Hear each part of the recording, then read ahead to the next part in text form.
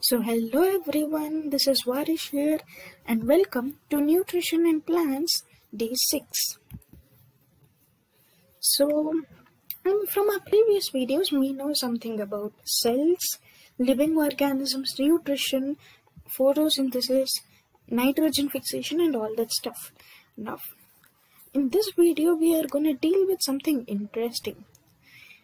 Heterotrophic plants. Now we can see the heading over here, and that does sound weird because we know that plants are autotrophs and they create food by photosynthesis, and we have taken a deeper look into photosynthesis and then understood it really well.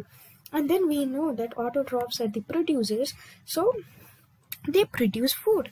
And autotrophs are plants, basically. Plants are autotrophs. So we learned that. But what heterotrophic plants? What are heterotrophic plants we see? So in today's video we will be exploring heterotrophic plants. Now some plants lack the ability to prepare food like the autotrophic plants and hence are classified into heterotrophic plants. So I told you, right, all plants cannot make their own food. Some plants like the one over here, this is really weird from the normal plant we see.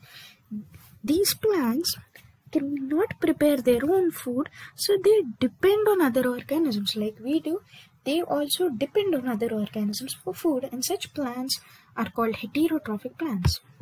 Now there are 4 types of heterotrophic plants: parasitic, insectivorous, symbiotic and saprophytic. So in this video we would be talking about parasitic and saprophytic plants. In our next video we'll be dealing with insectivorous and symbiotic plants.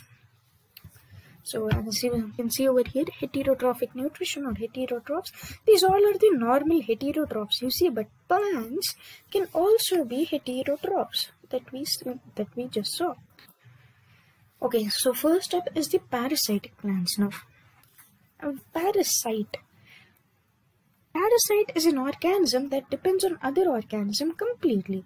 Now, when you hear the word parasite, what comes to your mind must be a mosquito.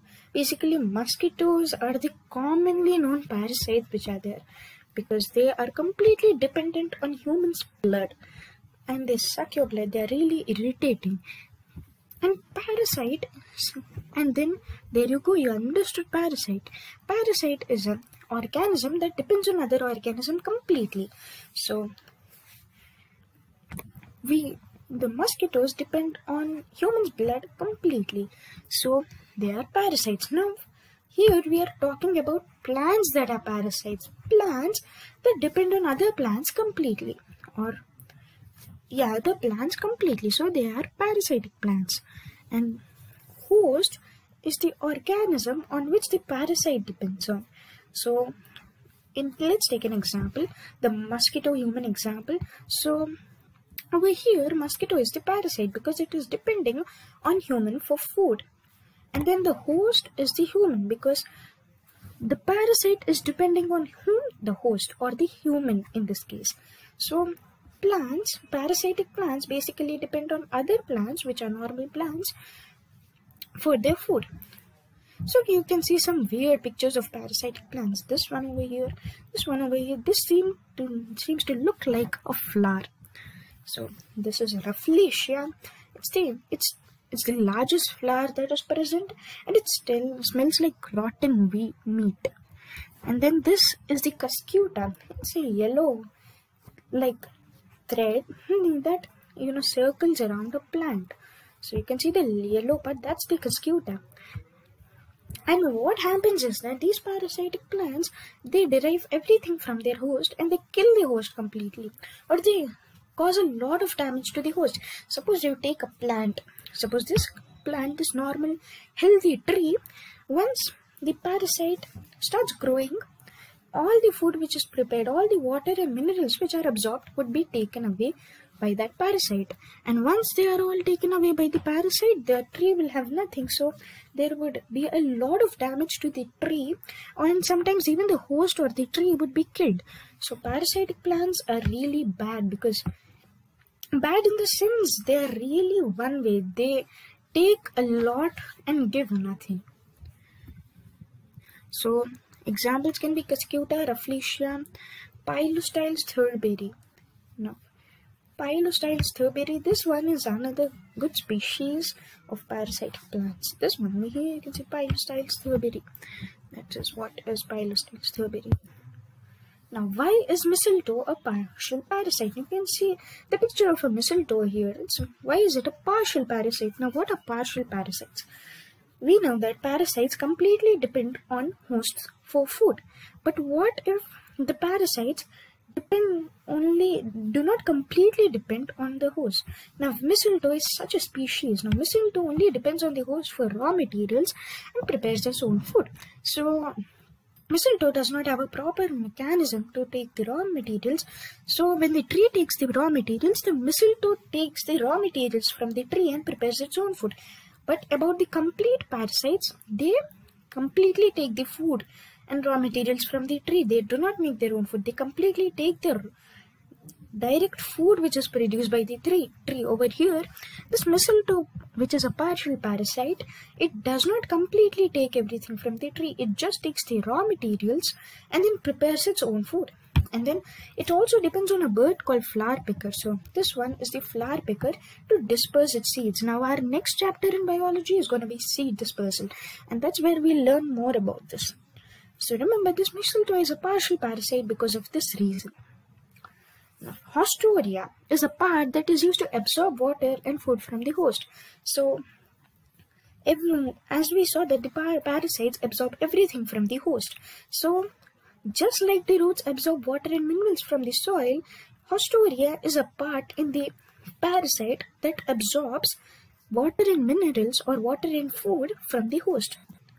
Next comes the saprophytic plant.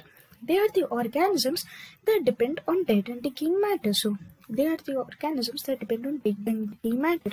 If there were no saprotrophs on the earth would be full of dead bodies or dead organisms, because once a plant or an animal dies, they are eaten by the saprophytic plants. That's why you would find dead plants and animals rarely. Or else, if all the dead plants and dead animals were there on this earth, the earth would be full of dead bodies. So these saprophytes eat them. So they do not harm everyone, but instead even help everyone by clearing the dead bodies as their source of nutrition. Now, hyphae is used for nutrition. So hyphae is in part that is used for nutrition. And sporangium is used for reproduction. This sporangium is also called spores. That is also used for reproduction. Examples are rhizopus, mushroom, etc. As we can see over here, this one is a rhizopus, this sporangiophore, spores, etc.